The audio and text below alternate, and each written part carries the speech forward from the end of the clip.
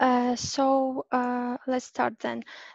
As I mentioned, my name is Viktoriia Belmeha, and I'm working at SoftServe as a BI engineer. Lately, I was working a lot with Power BI, and because of that, today my topic is advanced Power BI tips and tricks. Uh, I want to share in this topic my real use cases that I faced with working in different projects. And I hope that this topic will be useful for you. Maybe you will have same or similar cases in your project. So let's look in our agenda today. First of all, we will very briefly go through the question, what is Power BI? This information will be useful for those people who are new to this tool and who do not have experience with Power BI at all, or they have just started working with Power BI. But then we will move to the main part of our event today, which is advanced tips and tricks. There are a couple items here which I put together. We will go through each of this item and I will share with you my business requirements that I had, and then I will demo my implementation, how I implemented it in Power BI and how the final result looks. And the last item in our agenda is useful links. So let's then move to the first item. By the way, if you have any questions during our discussion, you can ask them, or if you have any question at the end, we also can discuss it. Okay, so what is a Power BI? So Power BI is a business analytical tool, which is like a bridge between your data and the decision making. So it helps you to build a good visualizations, and based on that, you can easily analyze your data, slice and dice your data, do your decisions, answer your business questions, and so on. There are couple of main items here in this diagram. First of all, these are the data sources. Power BI has a lot of different data sources, and each month with the Power BI release, it has additional data sources added. So you can see some data sources which are in the beta version right now, and this list is growing every month. When we connect into our data sources, we have three different methods how we can do it. And these are import data, direct query, and live connection. If we talk about import data, we load all data from our data source into Power BI. And when we do that, we need to have some space and some memory to store all this data. If we, for example, are using a Power BI desktop because we are developing a report in our local machine, it means that we need to have some free space and memory in our local machine. And when we are publishing it to Power BI service, then the memory and space is used in a Power BI cloud machine. Then second option, as I mentioned, is direct query. This is when we connect directly to data source. We do not load any data into Power BI. We just query our data source every time when we need. This type of method is not available for all data sources that Power BI has. It is available only for some specific data sources. If you need to know if direct query is available for data source that you have, you can go to the Power BI documentation and check it. The link to the documentation will be provided today. And the last method is the live connection. This method is supported for SQL Server analysis services for both tabular and multidimensional model. And this one is similar to the direct query that we just discussed, but actually this is different because in this case, all the we as well do not load any data into Power BI, but in this case, all the manipulation with the data, all the data modeling work and requirements should be done on the data source side. In Power BI, we just load the metadata that we have and work with it. We just build the visualizations. So this is about the data sources very briefly, and then we have two main items in Power BI. This is Power BI Desktop and Power BI Service. Power BI Desktop, this is the free application that you install on your local machine and you work with it. Usually, if you're working with Power BI Desktop, the common flow is that you import your data, clean your data, transform your data, and then build visualizations, report, and publish your final work into Power BI service. So if we sum up the Power BI Desktop, it's more for development and for all the work that we need to do with our data, let's say. And when we done, we publish our work to Power BI service. And in Power BI service, we can also create some reports and visualizations in case we have our data already published into Power BI service.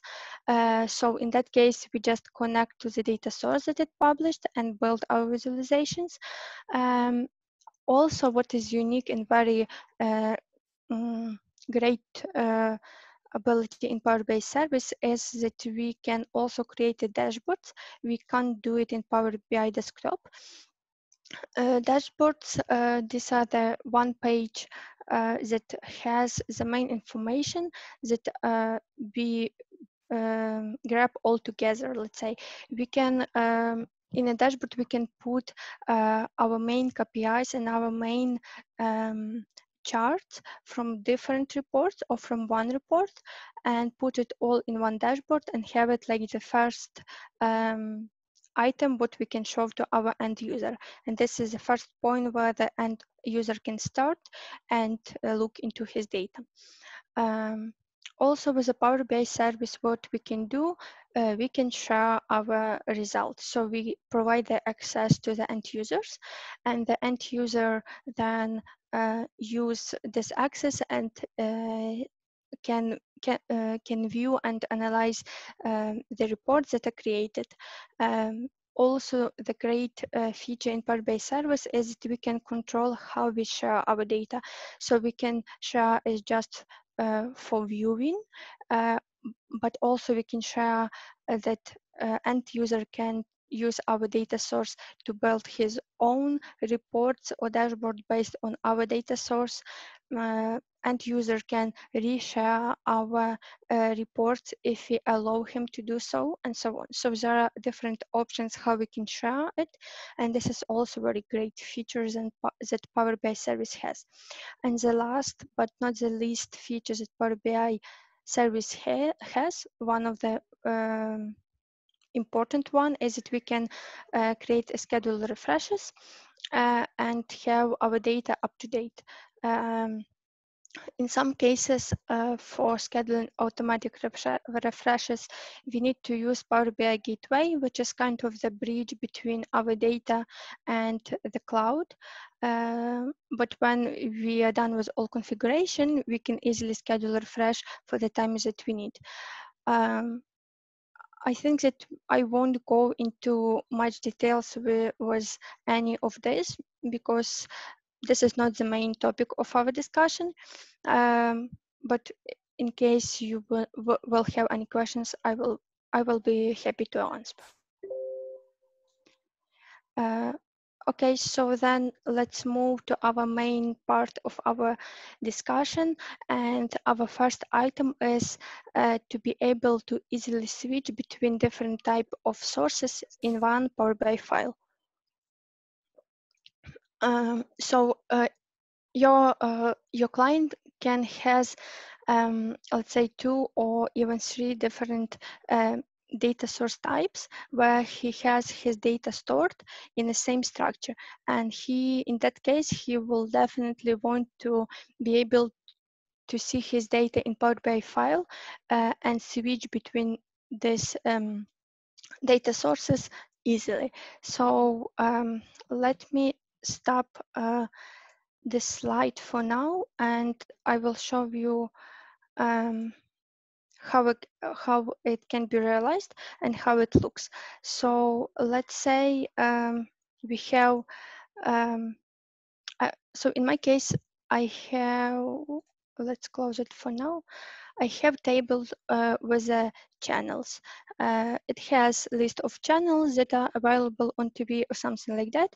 And I have this table stored in SQL Server table. And also I have same information stored in Excel file. So we have here 2 different type of data sources, and I intentionally remove a couple of rows from the Excel file. So when we now will switch between data sources, we will see the difference. Here we have the KPI that shows us a number of channels that we have in our data source. We can see that now this is 736. So let's go to the to our parameters and switch to different data source. So we are able to switch to different data source using the parameters in Power BI. And what I did, I created this parameter, and here I have 2 values available. One is Excel and another one is SQLDB. So right now we can see that we are connecting to Excel, which means that Power BI takes all the data from that Excel file. Let's try and switch to SQL database. And we should click OK, and then we have the apply changes button. We need to click on that because Power BI need to create connection and load data. So data are loaded now, and you see that this number changed. Now we have more channels because, as I mentioned in the Excel file, I removed a couple of them for demo purposes. Okay, so this is how it looks, and I will show you how we can implement it. So to implement it, we should go to our Power Query editor. I think who work with Power BI is familiar with that. So our first step is that we need to create a parameter. And my parameter, as I showed you previously, has 2 values, Excel and SQLDB. I should specify some additional information like name, some description if you need. You should choose default value, and also it shows us the current value which is selected. Currently, we have connection to SQLDB. And after that, second step in our implementation will be to edit the M code of our table. So we go to our dim channel table, and then we can go to advanced editor over here. And what it shows the M code of the table. And all what I did, I added the if clause here. And this if clause works based on the parameter value. It checks if the parameter value is equal to SQLDB. Then I have this part which basically load data from specific server, specific database, and specific tables that I specified. In another case, which in our case is Excel connection, then we choose we load our data from the file, and here I specify the path to that file, to that Excel file where I have my data stored. And basically that's it. This is how we can dynamically switch between 2 different types of data sources, or even more. If we have more, we just add one more um, if clause if needed, and we can implement this logic for all of those tables, and then the whole our model will be able to switch to different data sources. So okay, so that was it for the switching between different type of connections. Um, oops, sorry. Um, our next topic, our next item is custom fonts. So in my project, I had a requirement to use Open Sans font family for all titles, labels, and so on, because the customer has the policy that he need to use Open Sans for all his main documents in the company. But the problem here was that Open Sans is not default font in a Power BI desktop. And when we want to choose Open Sans, we go to the fonts that are available and we won't see Open Sans there. So the only way to do that was somehow add it to the default list. And we can add it using the custom themes that Power BI has. Let me go back to the Power BI desktop. So right now, let me remove the theme right now. Okay, so right now, if you, let's say, take a look in this title here, we have list of all available fonts. And as I mentioned, there are no Open Sans here. And same, let's say, for the KPIs. If we go to this KPI and take a look in the, okay, here we have data label for the category. Okay, here we have it because it was custom visualization. Okay, but then let's take a look only in this part, in the title. So we do not have Open Sans for now. What we need to do, we here have ability to choose the custom theme. We just need to browse for that theme, and the theme need to be created using the JSON file. I will show you how it looks. Okay, here is very simple actually JSON file that all what it has is only the font family Open Sans, and that's it. Of course, you can extend this and add all the functionality that you need.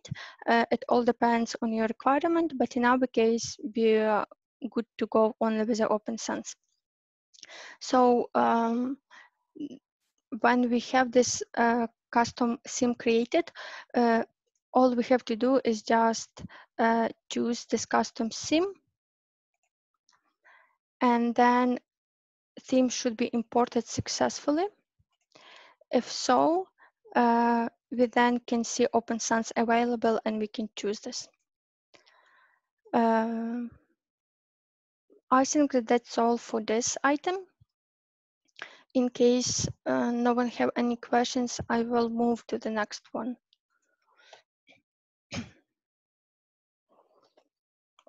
So the next one, yes. Hi. Hi. Can this theme be used for some things from market? Could you please repeat your question? When you upload some custom visuals from market, can you use this Open Sans there? So if you import some custom visual from market space, usually it has like we need to browse for the code of that custom visualization, and then like update that code to include Open Sans as well. So that was another item that I also worked in my one of my project. We had a custom visualization. We browse for the code, then we go to that code. If you was able to find the code of that visualization, for sure, then you can easily go to the code, and there you will see that there are some options with the fonts specified. You can just replace the existing fonts with the ones that you need, or you can just add needed font as a second option, something like that. With a custom theme, I think that it won't work for the custom visualizations. You need Okay, to, thank you. okay. Yeah, then let's go to the next item, which is pop-up windows. And my requirement here was that I had report which was really overloaded, so there was no enough space there to put some additional visualizations or some additional I don't know, filters. And what I actually had to do is to add a bunch of filters to that report. And even if I do my report bigger in size, the report looks really overloaded. That's why we decided to do not add those filters to the page itself, but rather create the pop-up windows. When we have our window open, we have list of all filters available, and then specify the filters that we want and click apply. Let me show you how it looks in a real example. So let's say we have here the report, and you see that we have the filter icon. If we click on that icon, we have our pop-up window. This pop-up window can be not only for the filters, of course, it can be for any other purposes that you have in your project, but just for example, we have filters here. So then we can specify all the filters that we want. Let's say I will choose only couple of usernames in my report, and then I have two options. First, I can apply and or I can reset. If you go and click apply, then you see that our dashboard is filtered. Our report is filtered based on those usernames that I just selected. Uh, if we want to go and switch filter to some other options, we can do it.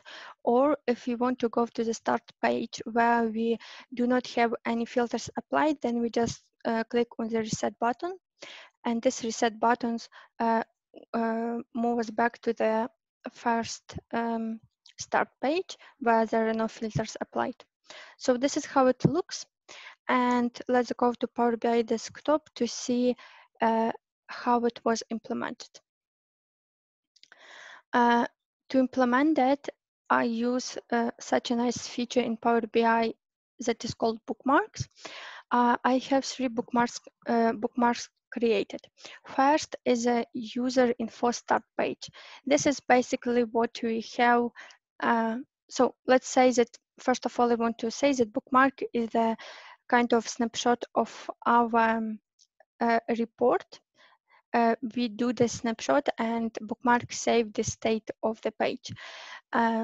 So as I mentioned, we have user info start page. This bookmark contain the whole page was no filter applied. Then second one, we have user info page, which is bookmark also and looks like the start page, but the difference between those two is that for the start page, we have property which is called data, and this property is checked.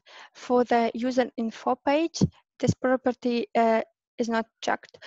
What this property means that if it is not checked, it means that all the slicers, filters will be applied to this bookmark and make changes to the visualizations.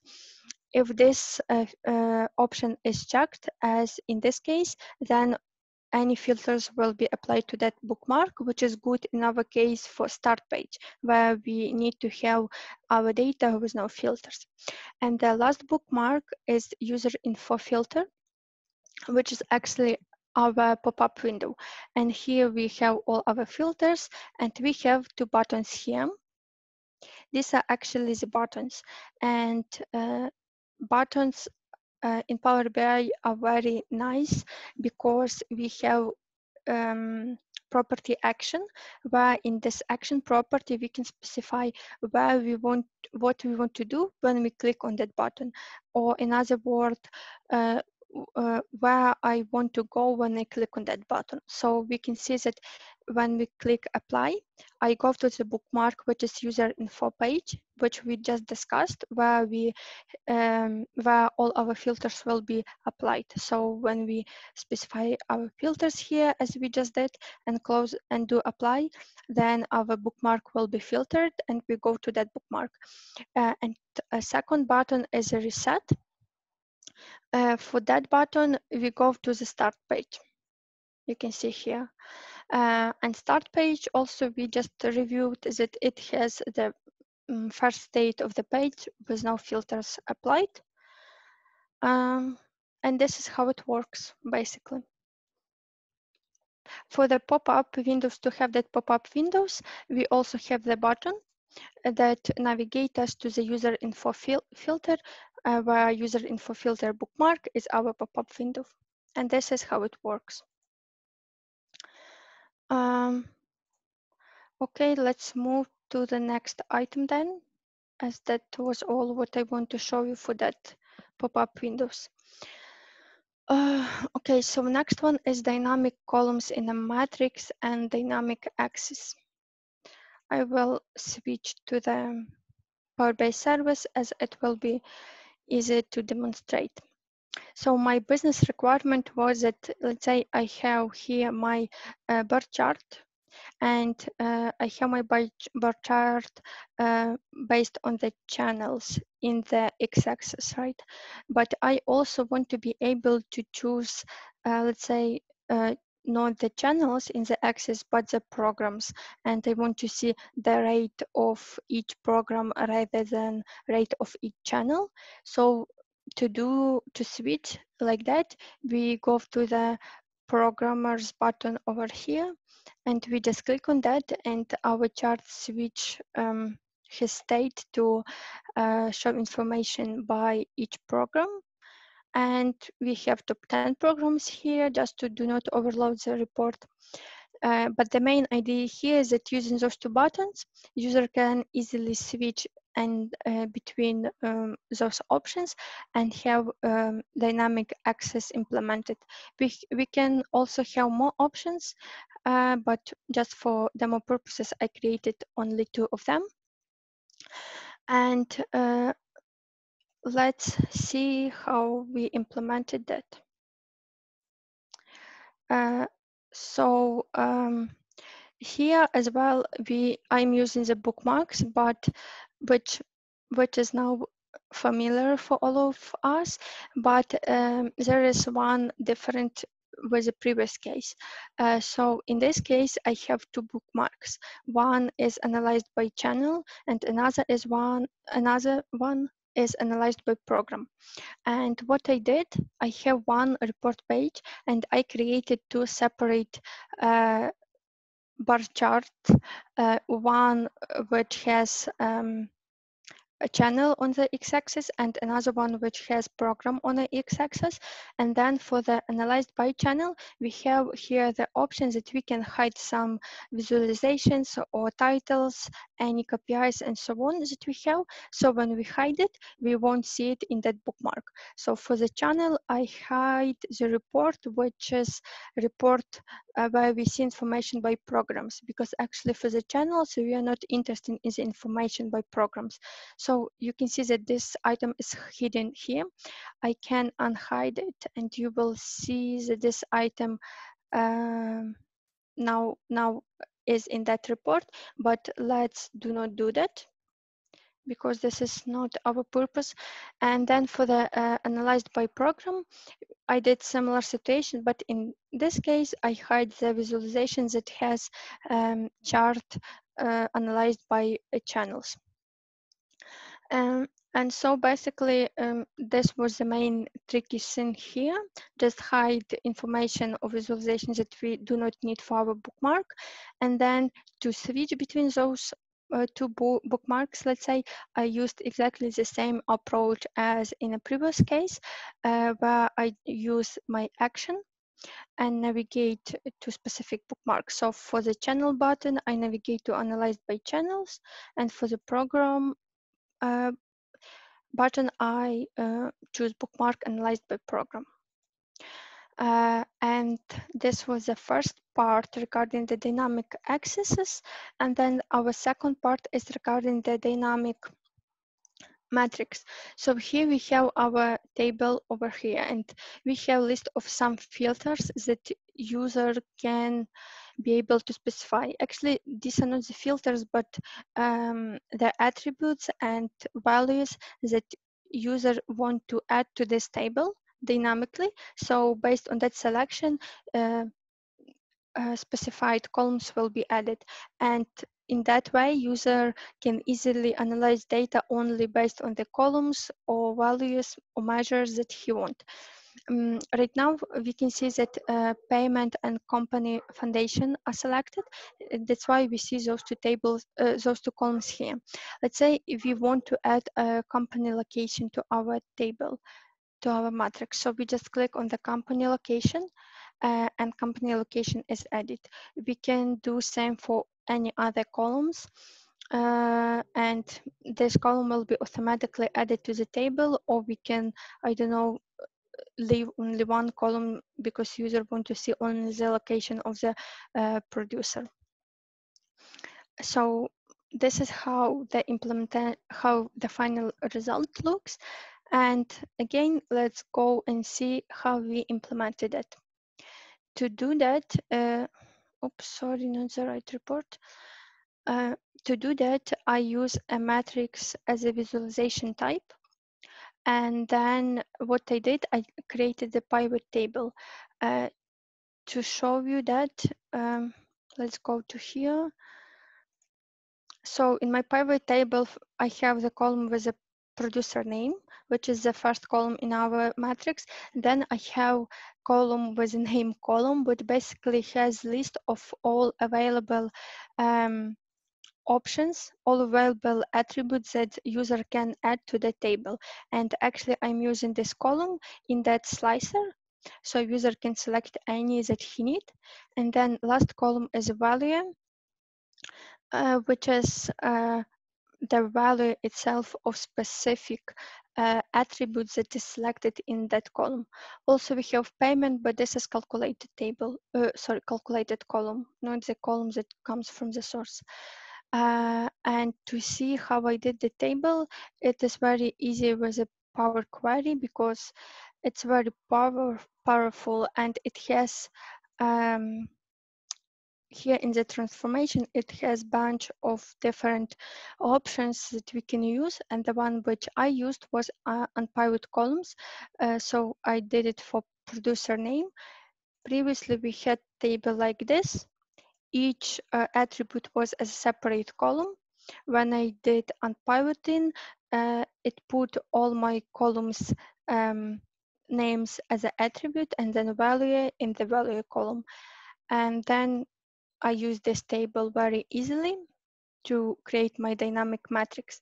So in my matrix, if we take a look once again, for the rows we have producer names, which I believe is clear. And then for the columns, um, I used the name, the column itself, which is basically name of this all my attributes. And for the value, I created the measure which checks value of the column. If we selected payment, it means that we need to do the sum of payment for specific producer name. In other case, we just take the value of our attribute. Because the payment should be summed, we need to do the sum for each producer, right? And for all other attributes, which are just name or company location, we just need to bring the value itself. And then I put this measure in the values over here, and this is how it works. So this is all for this part of presentation. If someone have a question, I will be happy to answer. If not, we are moving to the next slide. Also, yes. For the custom buttons, you use custom visualization, correct? The filter when you select. This one, oh no, yeah, actually, yeah, this is the Mhm. custom visualization, which called like this, chocolate slicer. But basically, if you use a default slicer, let's say, it will also works. I just use this one to make it nicer. Thank you. And can we connect this visualization custom to which? Can you show the parameters, please, for these buttons? Which field you put there? So there I put the field from our pivot table column. Column. If yeah, so this column actually Multiple list. values and it's grouped by. Okay. Yeah. Thank you. Okay. So we'll then move to the one more dynamic item that I have prepared for you. This is dynamically to be able to dynamically select a metric that customer is interested in. Let's go to the demo and it will be easy to show and demonstrate it. Let's go back to the first slide here and to this chart actually. So in this chart we have we are able to choose and analyzed by rate or by payment. So right now we see that rate is selected. It means that, for example, for this specific program, we have some specific rate value. Let's say user want to see the payment, so the amount of money that each program has. So in that case, we just click on the matrix that we're interested in, which is the payment, and our slide changed dynamically. So here we can have more options. We can have a list of different metrics that a user can be interested to analyze. But let's go to the implementation. So first of all, I created a table, very small table, but called measure selection, and it has one column and only two values. So actually the values are those that the user can be able to specify. So if you have, let's say, 10 measures that you want to specify, then in this table you specify all of them, and then that's all for that small table. Then you use this table in that slicer where user can choose which item he wants. So if you take a look on the slicer, I'm using this analyzed by column from our measure selection table. This table does not have any relationships to other tables. This is just like the static table that has this list of attribute available, and that's it. And then the main trick here is in the measure, dynamic measure, which I created. Let's take a look. So I'm using here the selected measure, and the main idea is that I'm using the switch function here. So this is basically the DAX, who is not very familiar with Power BI, and really a lot of functions that we can use. Here I'm using the switch. Switch check the value which is selected in our analyzed by. In our analyzed by, we can select one specific metric. Let's say for now payment is specified. So switch look into that analyzed by and see if payment is selected, then please bring me the monthly payment from our DB. If rate is selected, then please bring me the rate from our DB. And that's all. If we, let's say, have more metrics, then we just extend our switch clause and specify all other options that we can have and put right calculation. So the main trick here was in the dynamic measure, and when we built that measure, we use this measure in our value over here in this chart. Okay, and our last item here. My apologies. I have a Yes, question about dynamic measures for a Power yes. BI. Tell me, please, did you check or probably you had created some POC for a dynamic measures? What I mean, on the previous project, we have had a situation where, for example, on the report, we had a slicer Mm-hmm. with around 20 members, 20 dynamic calculations. And we faced that, for example, if in this slicer we have one member, two, three, four, five, it's absolutely okay. But when we add more members to the slicer, Power BI started to generate absolutely incorrect execution plan scripts, and for each new measure for dynamic slicer, we had a delay around plus 2-3 seconds.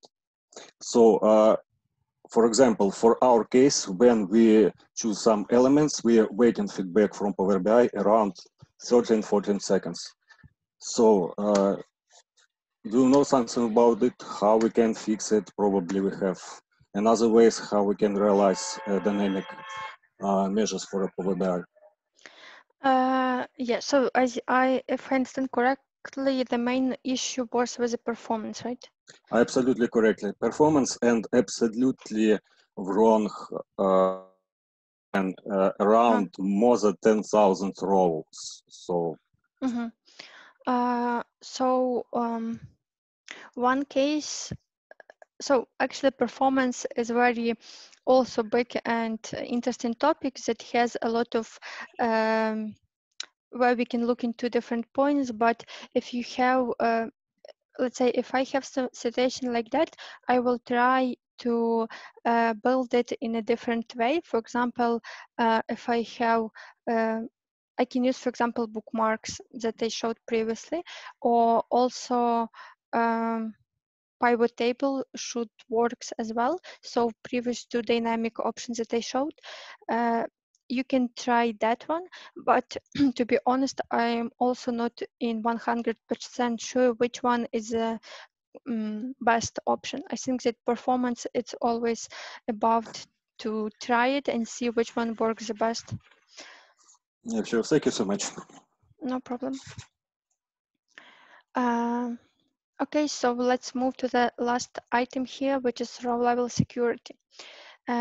So imagine the case that I had is that I had my main report, and this is report that this information in the report is available for all users and everyone can see it. And but also there was another report with some detailed information and some sensitive and secured information. So not everyone can see this information, but only a small part of users. Let's call this group executives. So this executive group should be able to navigate from our main report to the detailed report and see some information deeply, some sensitive information, and so on. But the users who are included in another group, they are not they are not executives. They should not be able to navigate from the main report to the detailed report. Let me show you how it looks. So to implement this, I used row level security. I will show you how I did it, but for now, let's go to the data sets and choose the data set where I have my row level security and go to security options. So then here we have two groups which I created. One is executives, the one which can go to other report, and other which should not be able to go to another report. We can test this role. So to see how it looks, if we let's say executives, then we can go to the user interface and choose the only top 10 users by payment, but let's say that executive wants to see payment for all users or any other sensitive information. Here is just example. So if you are executives, you can click on this title over here, and what it does, it navigates you in a separate window to the detailed report. And in this detailed report, you see more information like password for each user and payment for each user and so on. If you are not executive but any other group, then when you click right here, nothing is happening, so you can't navigate. So how I implemented it, I have my table. Oops, sorry. I have my table with the row level security. It has only 2 rows. One main, which will be for the executives, and it has URL for our detailed report, and the other has nothing in the URL value. So when we have no URL, it won't be able to navigate. And then what I did, I go to the modeling and then manage roles. Here we can manage our row level security. So I created two roles, which you saw on a Power BI service. One is executives, and I put a filter for that table where the name is main, and actually main has this URL. So for executive groups, the URL for detailed report is available. For other group, we have other which do not have this URL. This is the step what I did, and then the last part was the action itself. So here I put the empty button which has action, and action can be web URL. So you can specify the URL that you want to navigate to. And here in the web URL icon, I have conditional formatting, and what I'm doing, I am just specifying the value for that URL. Here we always will have one possible option. If this is executive, then from the URL column, we will take the needed URL to detail report. If we are other group, then we will have empty value for the URL, so it won't let us to navigate. So I think that that's the main idea how I did it, but row level security can be done for, like, I don't know, even not for navigating for other reports, but even for this report, where users can see different content. But I show you the example that I had in my project. I think that that's all for the items. Also, I added a couple of useful links for the bookmarks that we discussed, for the row level security that might be useful for you, some method for connecting data that we discussed at the very beginning, and also some Power BI documentation. And that's all. If you have any other questions, please ask. I have one question regarding that option where we choose parameters for switching between two data sources. Is it possible to add some button or filter to switch between those data sources on the report itself? Actually, so I was trying to find the option where we can add our parameter to report. To be honest, I didn't find the way, so the only option as I did is to go as I showed you here and switch the parameter. Only this option, and in Power BI service, we have, I will show you. Let's go to the data sets. We can go to the settings of our data set, and here we have the parameters.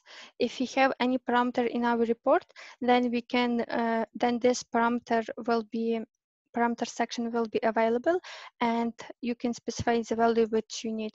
But unfortunately, I do not have an answer for you how to add it to the report. Maybe there is some option because a lot of new features are added in Power BI, but for now I didn't face with that, so I'm not sure. Need to investigate it more. Okay, thank you.